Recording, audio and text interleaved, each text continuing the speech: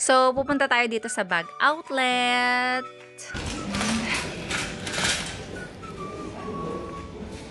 Ito ay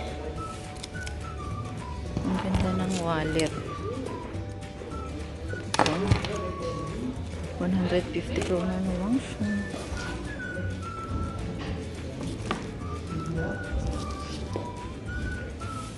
Nice, nice.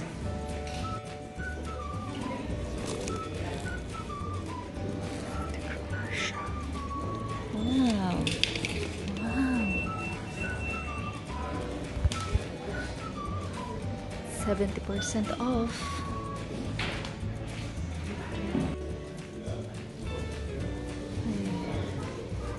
Nice.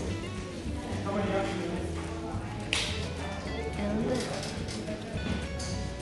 if you want more colors, coloring. Nice. Wow.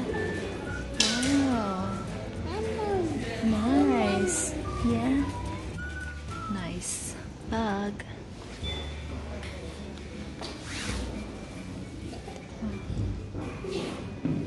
%. Nice.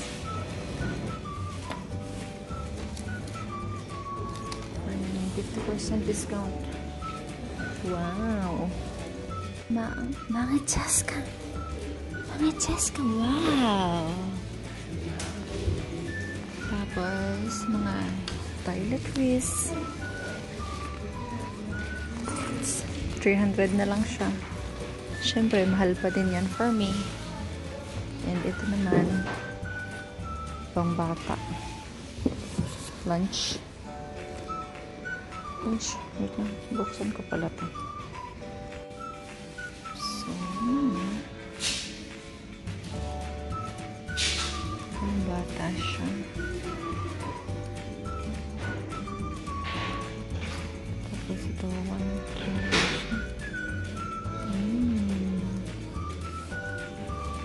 And ito, Saint Sulpice pang brand yan. Ano siya? Before siyang 500, tapos 200 kroner na lang siya. May kasama siyang sling bag. Diba? Ang ganda. Tapos ito, same brand. Before siyang 300, tapos 100 kroner na lang siya. Nice.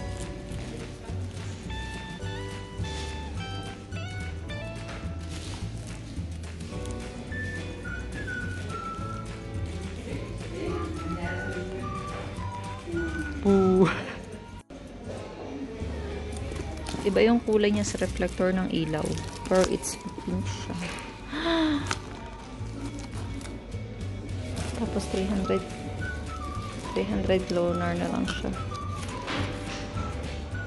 Naman, backpack siya. 200 kroner na lang siya. Ang ganda niya. Ito siya, may slim bag siya. Kasama na siya ganito. It's 300 kroner. 49.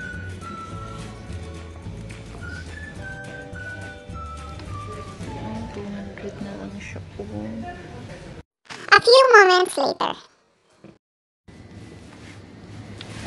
Ajinomoto.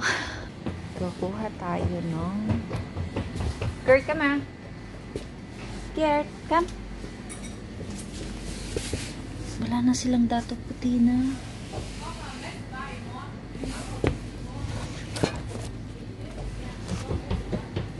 Dato puti. Kaso wala siyang presyo. Okay, dato puti. 15. Soy sauce. Gert, ha, Mia. Gert. Come. Yan po yung bata. Namimili na po yung bata. Okay, come here. Come here. Marami sila dito. Jackfruit ice cream. Nay, nay, nay, nay. Nay, lek bay. Lek den bay. Oh, come here, come here. There, there. Okay, come here. Fishbowl. Fishbowl. Crab. Raya. Ay, napakamahal po. 45 kroner.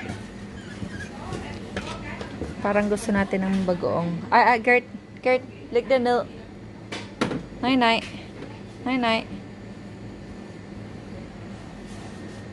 Baka makabasag yung ating bibihan. Gert, see ha. See, Gert. Come on. Chili paste.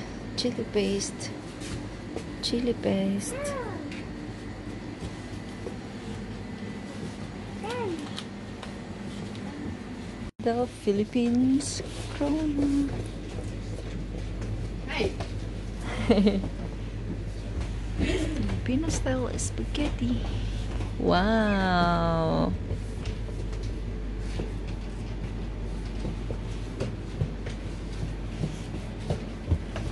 Ayun, Silver Swan. 1000 ml. And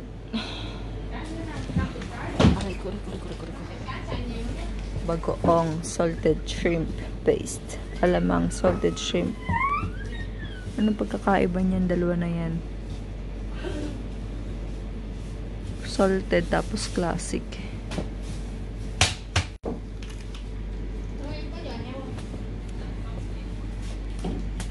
Mamacita.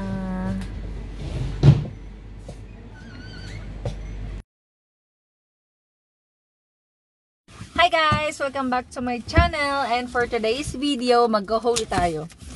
Bale, nag-order ako online. Konti lang to. Kaya mabilis lang. Kapag madami kasi, minsan tinatamad na ako. Ayaw pong mabuksan. Wait lang ha. Ito yung package. So, bubuksan lang natin.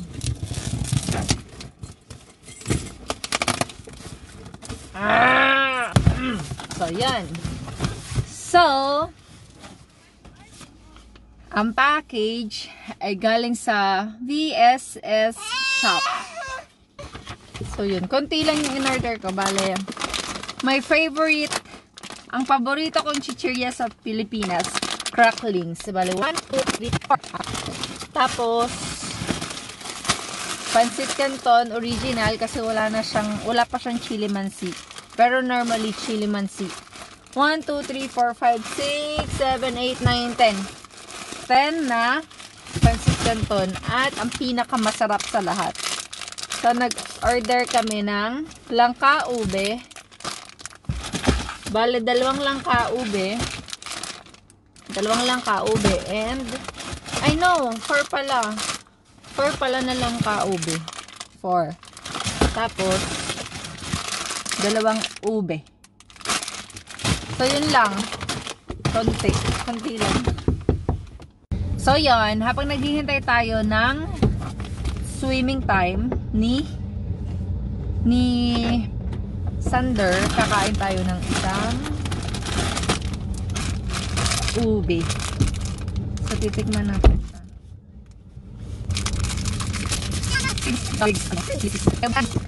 Mami. Asan ba?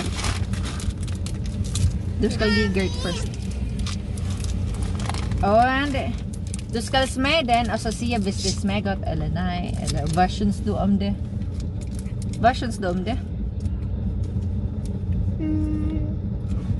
Smaker det godt? Det smager 0, men det smager også. Det smaker 0. Kan du godt lide det? Ja. Er det god? Ja. So, kain na tayo ng ube. Nito. Hansan. Sarap. Det er vores. Di tita Duday. Wow, dito na. Madimi. Fibers. Meron sa amin. Oh. More ube. Maganda. Wait lang. Hindi ko tanda kung ilan ko ano yung in-order ko. Sarap! Ang sarap. Sira ang diet natin. Yes! Bye-bye! See you later. Sarap! Masarap! Masarap! Masarap! This super sarap! Masarap! Ito. Hi guys! Welcome back to my channel. So, kakauwi lang namin dito sa bahay. And, papakita ko sa inyo kung ano yung nabili ko kanina dun sa outlet. Bale, dahil hindi na ako makahintay, ginamit ko na siya. Taran! It's a sling bag! So, yan siya. Papakita ko sa inyo ano yung itsura. Hindi ako marunong sa mga paho. Okay, so ganito yung itsura niya. Yan. So, may zipper siya dito para sa mga coins. Tapos, ito yung pinaka-compartment niya sa loob na pwede mo lagyan ng mga na pwede mo lagyan ng cellphone, mga lipstick, or yun. May ganito siyang compartment sa loob na pwede mo ilagay sa cellphone mo. May kasama siyang mirror. Tapos, may ganito siya sa loob na pwede mo lagyan ng keys. Tapos, meron din siyang mirror. Tapos, pwede mo siyang gamitin na handbag lang kung pwede mo alisin tong sling bag or yung shoulder bag, something like that, you know. Tapos, ito yung, dito mo pwedeng ilagay yung cellphone mo. Yan, you can put your cellphone here. And as you can see, meron akong mask dito. Hindi pa to nagamit na mask. Ready lang kasi maraming restaurant or maraming kainan na bawal ang walang masks. Kaya lagyan mo yung mask dyan.